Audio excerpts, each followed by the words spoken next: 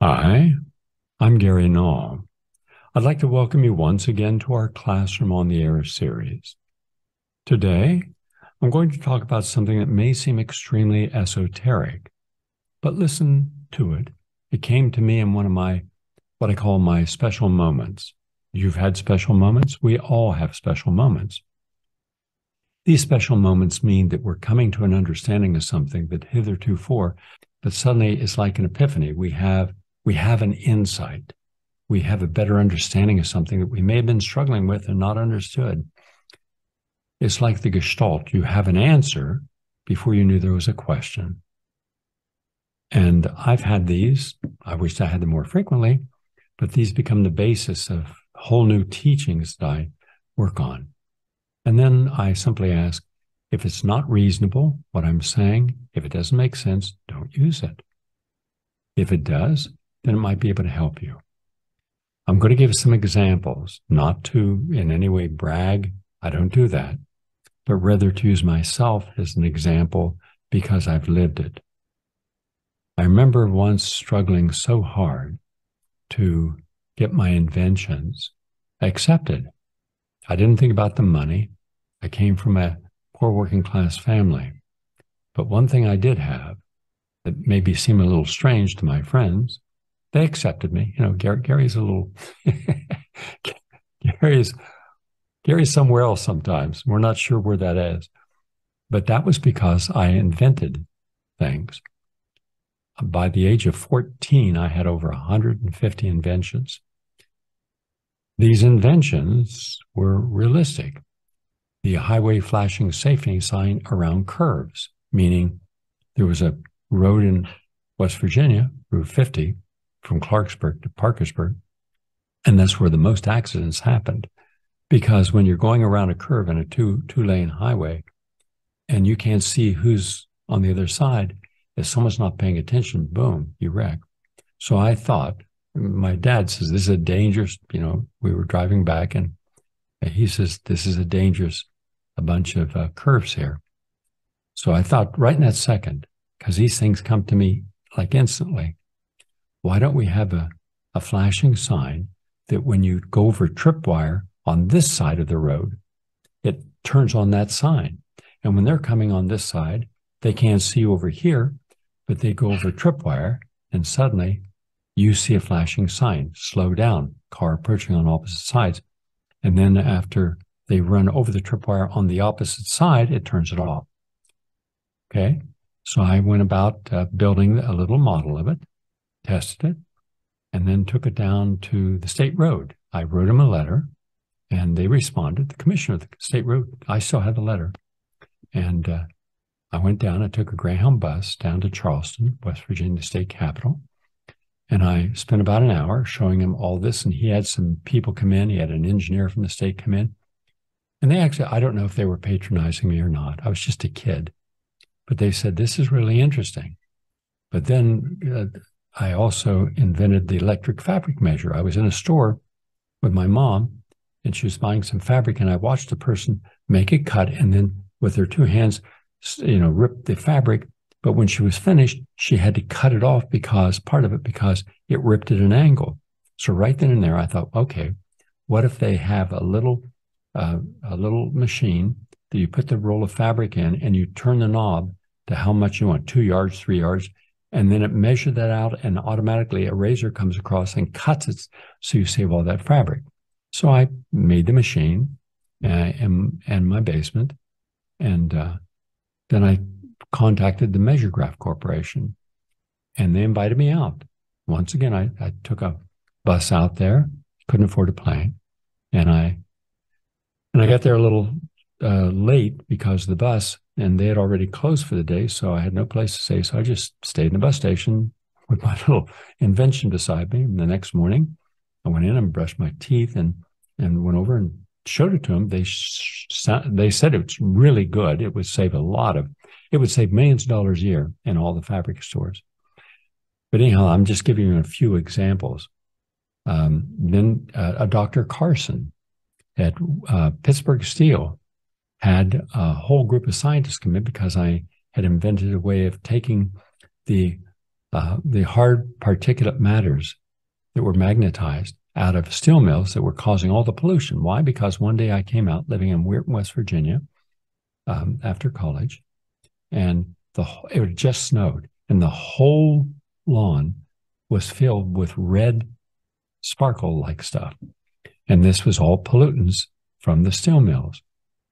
You could wash your car, and 10 minutes later, it had this soot on it. Now, needless to say, we didn't even know at that time how bad that was for our health. So I made up this catalytic trap, and I took it up and I showed it to them. And again, they agreed it was a good idea. And I don't believe that they were patronizing me. I believe they were telling the truth. Anyhow, I did all this stuff. I was also designing fashions and as a hobby. And so my mind would not stop. I would sit in class and just look out the window, daydream about creating something, but it was always creating something for a problem or thinking of a solution for a problem. That's how my mind works. It doesn't turn off. And that's why I've been, I believe, in part successful helping people because of looking at a different approach. Because if they've gone to the best hospitals and they've gone to the best doctors and everyone's done the best they can and they haven't helped them, they've failed. If I did the same thing, I'd end up failing. So I take a different approach, and where possible, I end up succeeding. In any case, jump ahead. So I had all these letters that all said, good idea, but we're going to pass on it. Now, it turns out, I won't go through this, some of the places where I sent my ideas would later do those same ideas, but I didn't get any credit for it because I didn't even have enough money to file a patent. I didn't even know what a patent was. I just knew I could create something that would solve a problem. So that was frustrating. So finally, I wrote a little book on it, a little tiny book called Turning Ideas into Dollars, but telling people what I did that they shouldn't. So get a representative, get your patent, be protected, and let a marketing company sell it for you. I didn't know any of that. I'm a kid. What do I know? I'm lucky to be able to spell my own name. So, and then I started to see how having no money, living below the poverty level in New York City when I first arrived with $12 off a Greyhound bus, and that was sold that night when I was washing up in the bus station room. And I sat on a rock right across the street from the Plaza Hotel where there's a party going on. All night I heard this song, What's New Pussycat by Tom Jones. And I thought, well, tomorrow morning I can call my mom. She'll send me up a Western Union. I can get a bus and go home. Or I can stay here and see maybe this is a place where people are more open to people who have original ideas. And I stayed. And I'm thankful I did because I found a plethora of individuals who were equal or exceeded me in their creativity. And that's always fun. Remember, you always get faster when you're chasing the rabbit. The rabbit is a term, a metaphor for the fastest runner. You don't get faster going behind the slowest runner. You have to challenge yourself.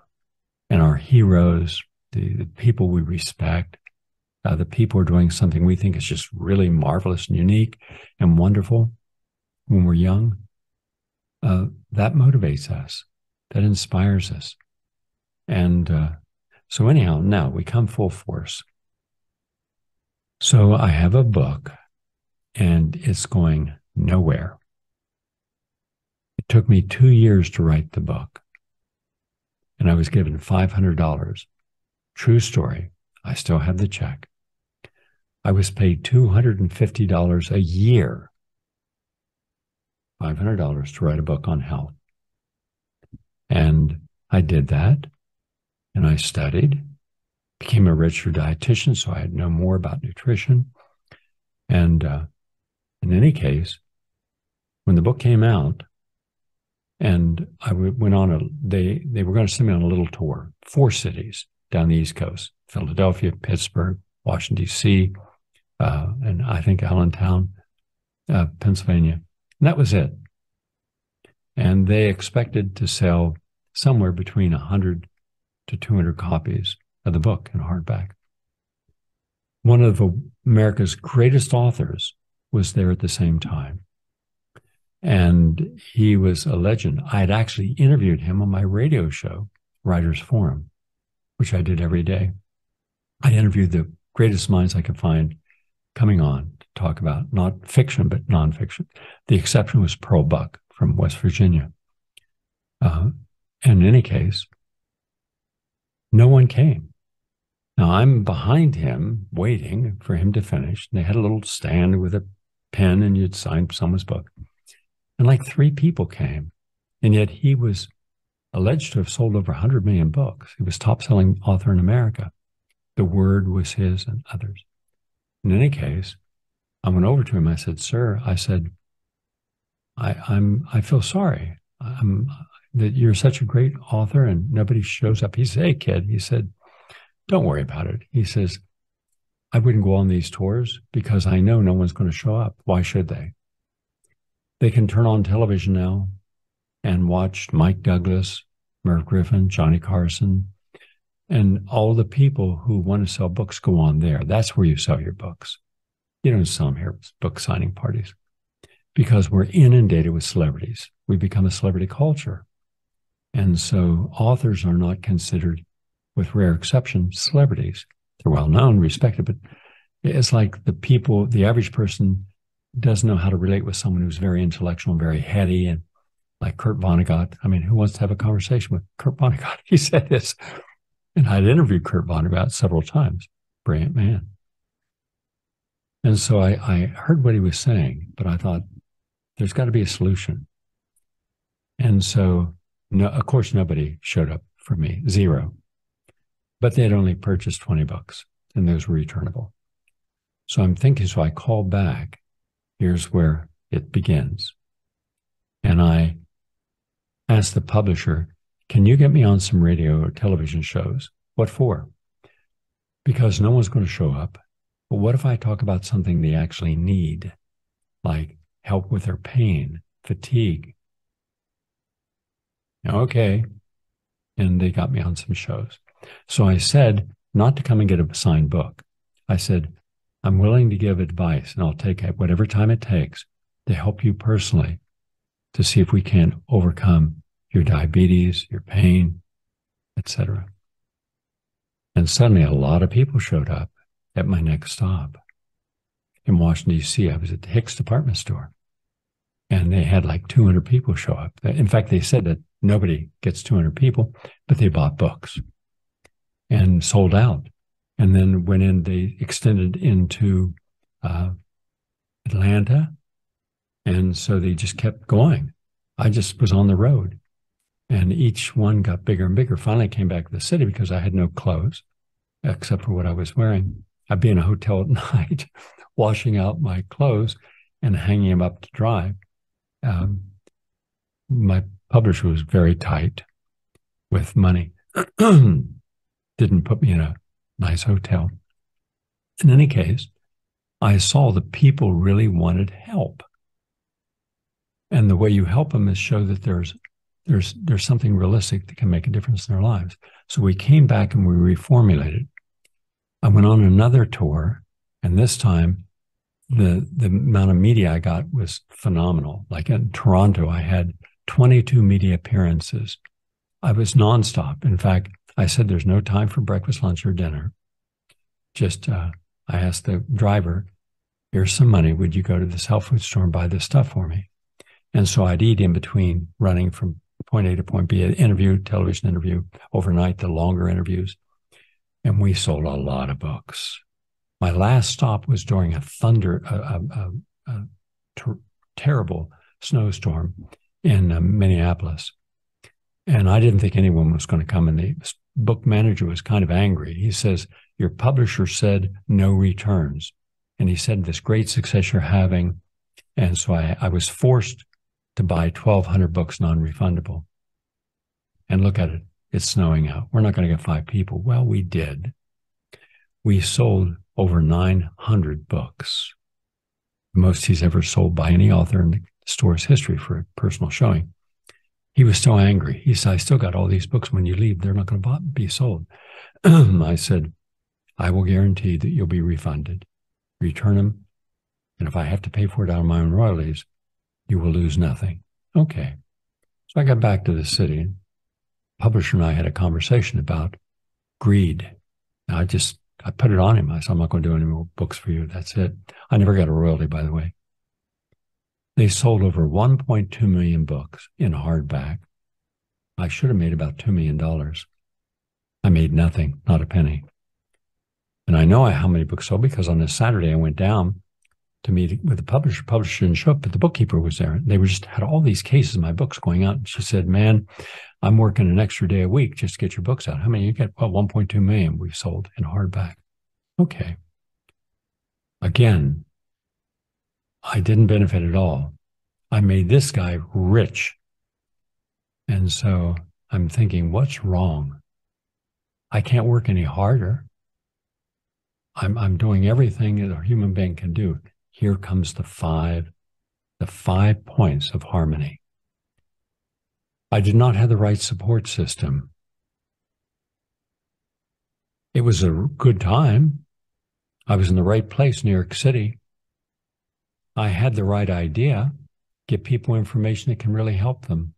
Don't make it about you. Everyone else that was on the show, it's their egos. You know, it's all about them and this red carpet and their new movie and their new television series. I'd never made it about me. It was about how can I help you? So I had 2 of the 5 essential things missing. Here are the 5 things. 1, have the right idea. 2, be in the right place. 3, make it the right time. 4, have the right support system. And 5, be the right person. If any one of those 5 are not harmonizing, you'll fail at everything. As you might remember, I mentioned the dangers of success if that success imbalances you.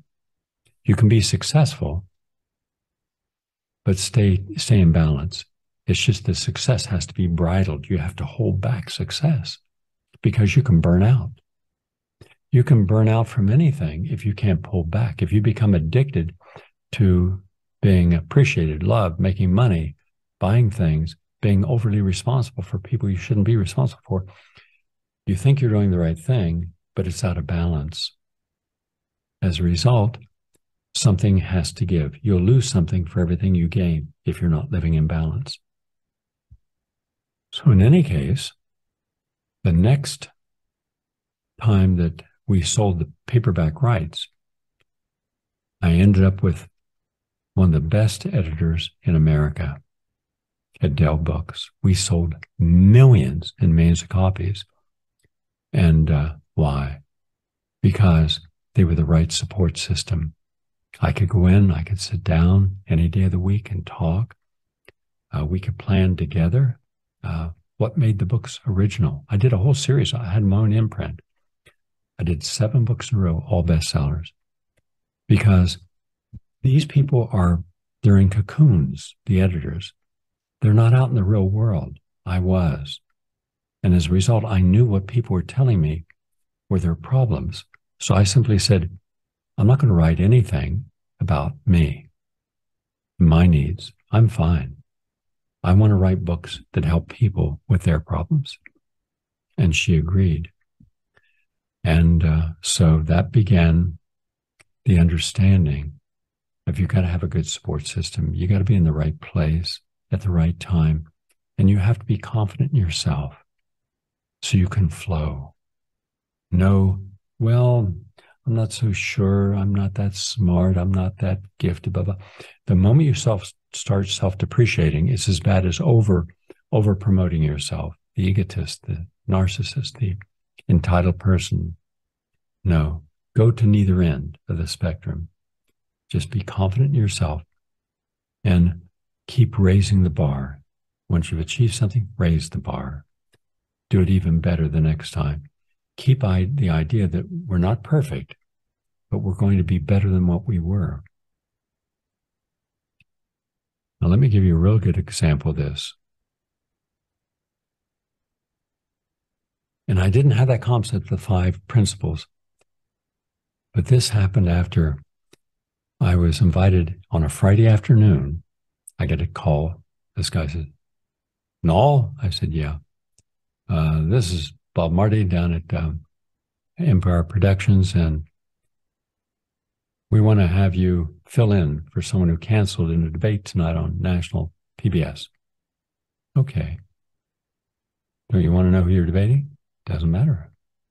If you think that I can contribute to the debate, that's all that counts.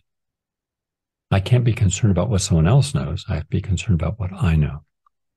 Okay, well, you got 2 hours. So I, got on a suit and went downtown and met it turns out I debated Jocelyn Elders, the Surgeon General of the United States. And it was a good debate. Why? Because I chose not to take advantage of what she didn't know. And she didn't know a lot on the topics that we were discussing. Instead, and you would have to watch the film for yourself, I would come in and say, I'll give you an example about hormone replacement therapy. As we know, it increases the risk by 13% of a heart attack, strokes, breast cancer, ovarian cancer, colorectal cancer, and dementia. But the natural hormone replacements with Dong Quai and Fo Tai and Passion Vine and Vitex, and they really rebalance the body, rebalance estrogen, progesterone levels without harming you. So you have hormone replacement therapy that's synthetic and natural. The natural is good, the synthetic is not. And so I answered in an affirmative that it's good that we have someone like our Surgeon General who is both a woman and caring about other women's issues. And it was just interesting that I took with me this huge book on women's health that I just finished writing with one of the world's greatest feminists, Barbara Seaman. We were close friends. We did this 1,600-page book called For Women Only. And I gave it to her as a gift, and she was very grateful. She was a very, very nice person. But what was important is when I'm going out to go home, this guy says, "Hey, Noel." And I look back, and here's this kind of long-haired guy sticking his head out the door saying, "You did right." I didn't know what that meant. But about 3 weeks later, I get a call. "Hey, Noel." "Yeah, this is Bob Marty. Want to do a program on women's health?" "No." "Why not?" "Be on a PBS station down in Miami." I said, "Because there's so many people better than me, including Dr. Northrup and many other, Cheryl Selman, who, because they are women and have experienced conditions themselves, I believe that it is better for them to tell the story of natural and non-toxic approaches." Okay, well, that's the first. Turning down a chance to be on PBS, I said, I can name you a lot of people who would be better served in that position than me. But instead of hanging up, he says, "Well, what would you like to talk about?" And I said, "Something nobody talks about." "What's that?" "Aging, getting old, dying prematurely." You sure there's anybody interested in that?" I said, "Everybody is interested once they start to age. When the gray hairs come, the wrinkles come, the loss of libido happens, the skin begins to thin, the jowiness in the face, the fat hanging off the arms, not having the muscle mass you had at one time in your life, not looking in the mirror at the same body you looked at 20 years ago or 5 years ago." I said, "Yes, they just don't talk about it." Okay. So he took 3 days. He said it would take 3 days at the Chelsea studios to film this. I said, "No, it'll take an hour." He said, "That's not possible. I'm the #1 producer in PBS history." I said, "I've heard your name. I've seen some of your programs. You do outstanding work, but I know me. You don't." It took an hour. I had my radio audience there, and the program was called How to Live Forever. That was just a metaphor. And we took it down to Miami. And when I got off the plane and the man met me. He was a station manager. He says, well, driving back, he said, I want to apologize because it's a Sunday afternoon. It's not in prime time. Dan Marino is playing with the Dolphins and everyone else at the beach, so we're not going to have much of an audience. I said, what would I have to earn for you to get invited back? He said, well, if you earn us $1,000, I'll be happy. You'll get an invite back. And he talked about Burt Bacharach had been there the night before in prime time and did well. And so I went in the studio and the building's empty. There's just one camera guy, two older women sitting on a little table each with a telephone. And he went up to his office. He said, I'll see you when it's over. And it works this way. I didn't even have a premium. I didn't have anything to sell. So I took the VHS. We didn't even have DVDs then, 1998. And so I offered that and another book I had, The Complete Encyclopedia of Natural Healing. In any case, I'm reading the teleprompter and it's just that corny stuff. And, well, support your local station because, well, everybody knows why they're supporting their non-commercial radio or television station. You don't have to remind them. So I said to the camera operator, can I just wing it? He said, well, no one's here, and no one's going to pay attention. Do what you want to do. So I did. You play what we'd already pre-recorded in front of a live audience. You play 15 minutes that, then you do a 10-minute pitch, 15 minutes of the show, 10-minute pitch, 15 minutes of the show, 10-minute pitch. So you're pitching for a half hour. So I did, and I saw the phone ringing, and I thought, well, okay, maybe we'll reach $1,000. So he says, how'd you do? I said, I think I did all right. I'm not sure. So he says, okay, I'll pick you up at 6 o'clock in the morning, drive you to the airport, fly you back to New York. Okay. So in the morning, I'm downstairs, and he pulls up. He says, well, I got good news and bad news. I said, what's the bad news? He says, you're not going back home. I said, why? He said, well, you didn't raise $1,000. You raised over $136,000, the most anyone's ever raised in our station's history in a single showing. More than Yanni and Three Tenors and Riverdale. Yeah, and we have a network that communicates. We have a 5-tier. 0, you don't get invited back. 1, you don't get invited back. 2, you might get invited back if there's no one else better than you. 3, you'll get invited back. 4, you're a hit. And 5, you knock the socks off everyone. And you were 5++. Okay. I didn't bring any clothes. So he said, well, stop off. So we stopped off and I got socks and underwear, things you need, and a couple of shirts. And I didn't even get out of Florida for a week. They had me in from there to West Palm Beach, and from West Palm Beach, then over up to Orlando, and from Orlando over to, I think it was, let's say Fort Myers. Yeah. So I did all that and then clear up the East Coast. I was exhausted. But in every situation, I set a record that had never been done before in PBS history for fundraising. And then I got back and everyone was very happy. And I went out on 3 more tours. And it was interesting because in Boston, I was supposed to finish up by 8 o'clock and be on the last flight, the shuttle back to New York. But I said, we have all these phone calls coming in for me. Why don't I just spend the night at a desk answering people's questions? And then in the morning, take me out to Amtrak and I'll take the first train back. They said, okay. Nobody even volunteers to stay and answer people's questions, but hey, you're going to do it. Good. Because you set a record. Next morning, I walk out. Now, this is part of the story. I walk out and the producer, nice person, says, well, the audience loved it. We were flooded with positive responses. But there are people who didn't like it. And these people are powerful. Well, you can guess which people didn't like it. who are powerful, who do the advertising. And she said, so I can't have you back. I apologize for that, but this is the politics. And you're going to meet this elsewhere too. And so I got back and I had a strategy meeting. I said, then let's do 2 more immediately. And Bob Marty, heck of a nice guy, brilliant guy. He says, well, normally you wouldn't do but 1 special every 2 years or so. And you want to do 3 back to back to back? It's never been done. I said, fine. But you've never had a special you've done that broke every record in every PBS station in the United States.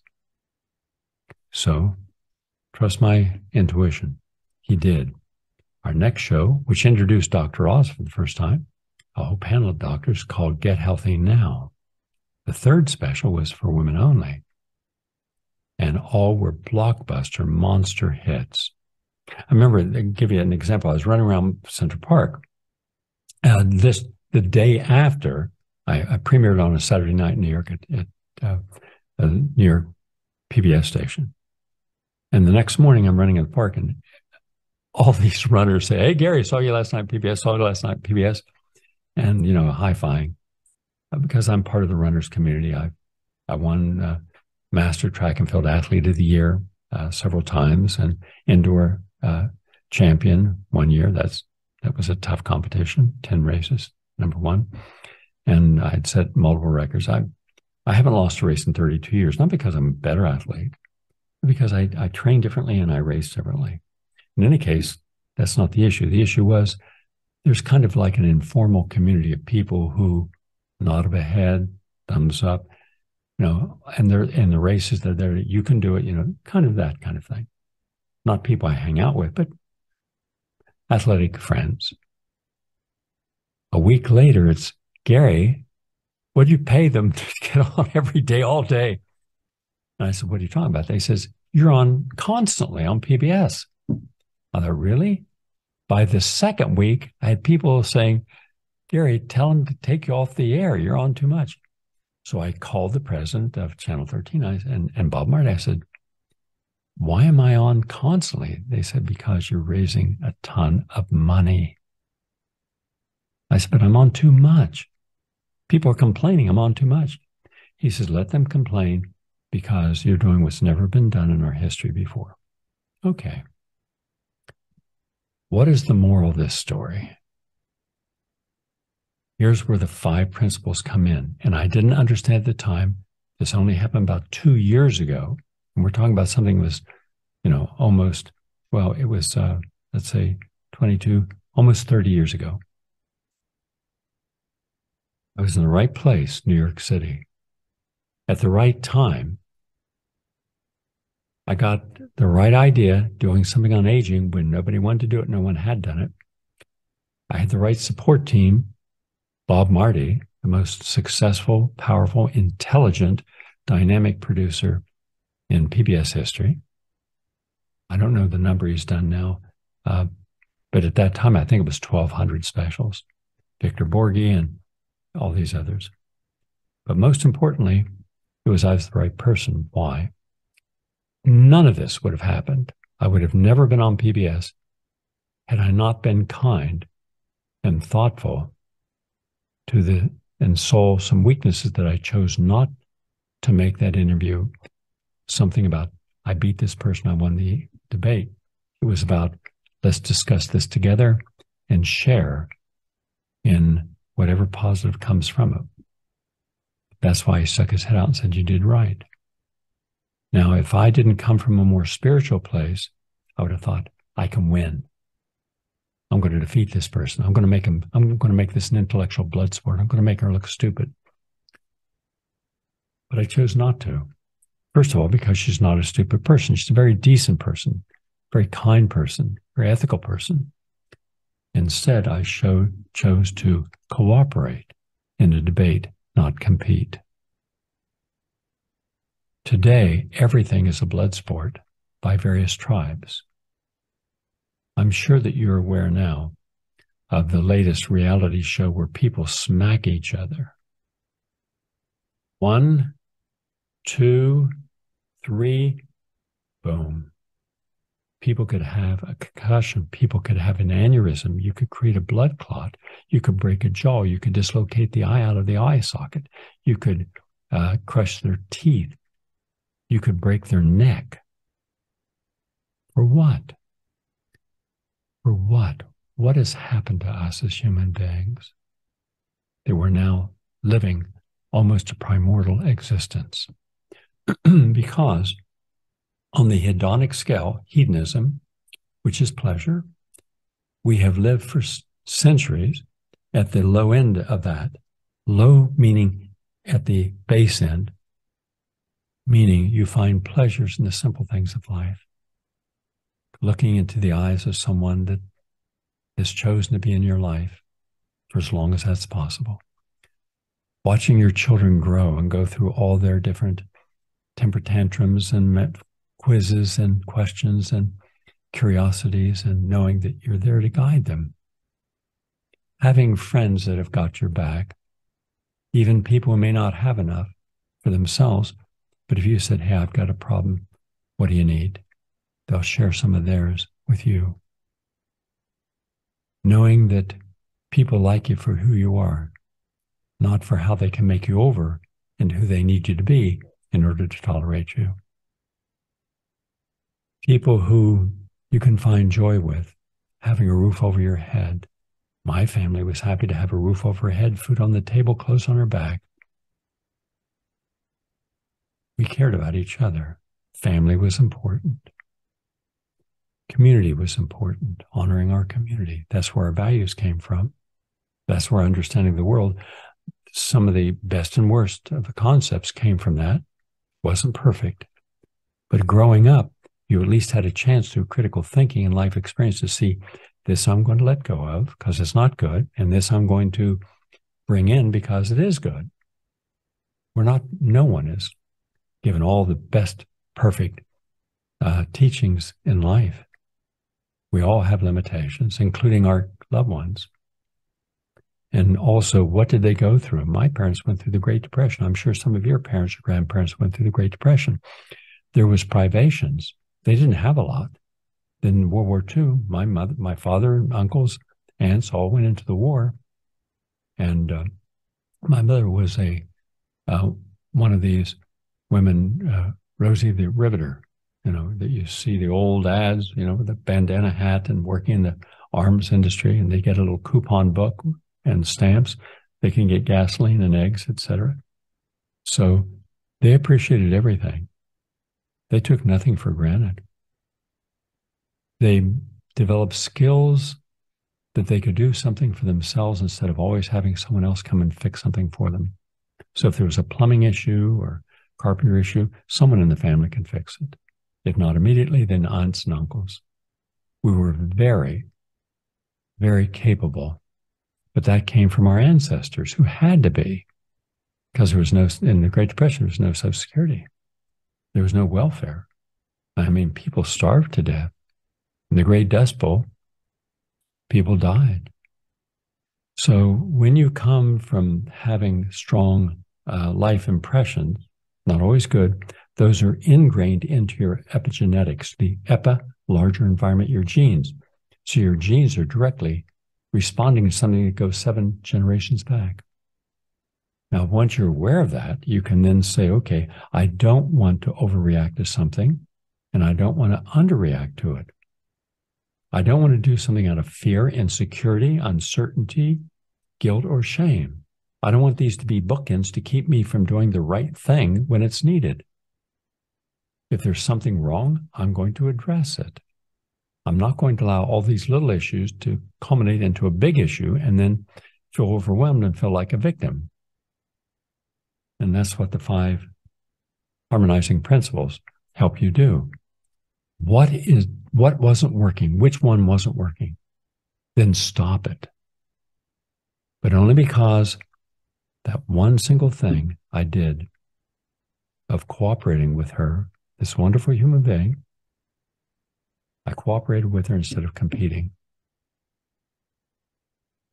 So in our society, we become too competitive and not cooperative enough.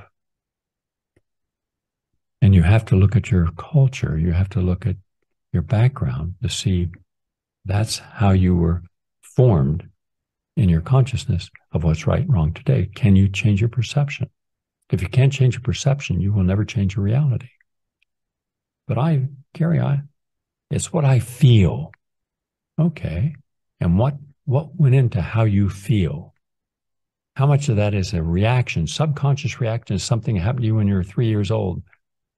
And now you're acting like it's something real in this moment. It's not. So on the hedonic scale, people were able to live rather simply. They had quality of life. They just didn't have a big standard of living. But people didn't envy what they didn't have. There was this universal sense of appreciation. If you have joy, laughter, if you can all get at the dinner table together and talk through the issues of the day, if you can enjoy things together, going to a drive-in movie, remember those? The whole family took a basket of, fried chicken or whatever it was, and you enjoyed the movie. You did things together. You did things through your religions, whatever they were. You enjoyed your friendships at work. They were generally jobs you would have for the rest of your life. There were 3 jobs waiting for everyone in my generation when they got out of college. More jobs available than there were people to fill them. We had the best of America for the middle class, the working class, from 1945 to 1975, the best 30 years in our history, as far as real equality. Merit mattered. Character mattered. Honor, your word mattered. Manners mattered. And your moral values mattered. Today, it still does in a lot of people, probably the majority, but they're the silent ones now. But then you got a whole group of people who it wasn't enough. Got to have more. And so they push themselves.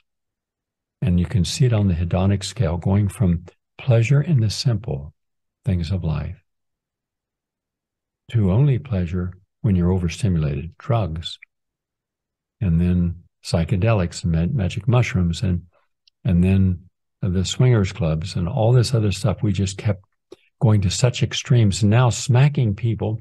And you know that when you smack someone in a year from now, someone's going to say, well, let's fist hit him in the mouth and see who wins that. We won't stop because there's a group of people that believe that what they see on television, these reality shows, is real. It's all fake.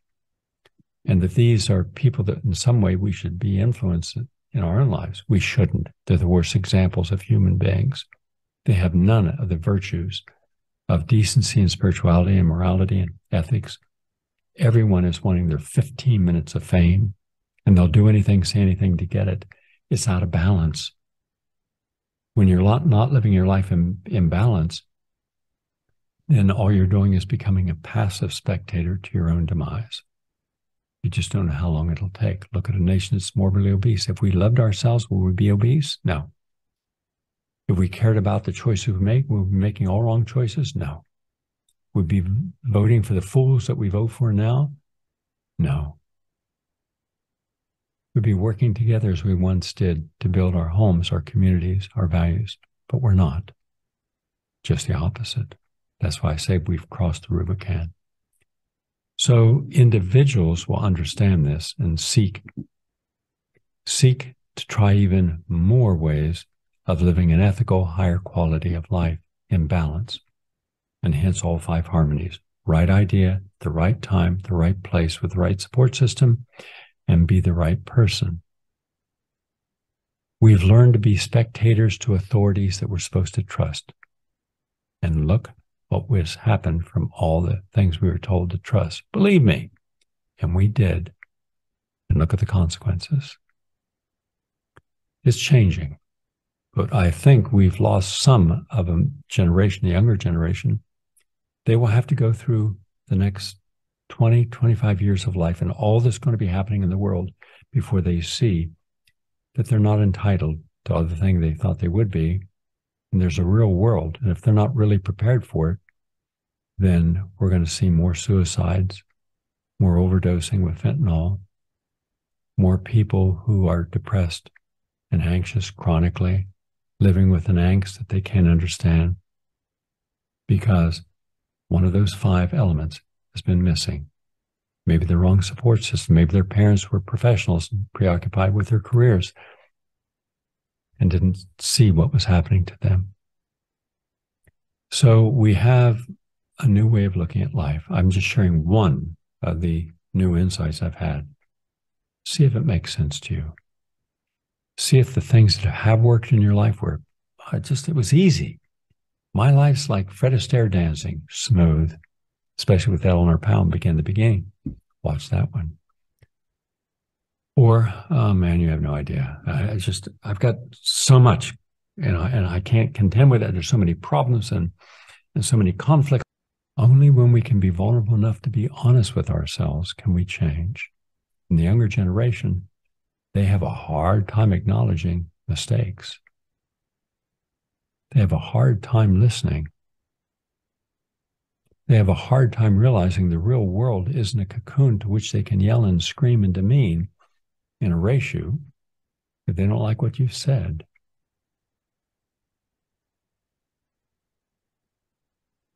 Think about these things, please. And what I'm going to do is over the next several days, in fact, for the next 2 weeks, our classroom on the air will be taking on anger, taking on overcoming our dark side so our light side can excel, be free and grow without fear or limitation. We're going to go into all these different issues that allow us to overcome addictive behavior. So now I'm going to get into specific areas. Hopefully you'll share those with other people because it's word of mouth that is the most important form of communication. All right? Every day at noon go to PRN.Live. That stands for Progressive Radio Network. PRN.Live at noon. Thank you all for taking your time. Hope you find something of value in it. If not, come back tomorrow. There'll be more to think about. Have a nice day. Are you tired of closed-minded programming? Well, look no further than PRN.Live, the home for progressive voices.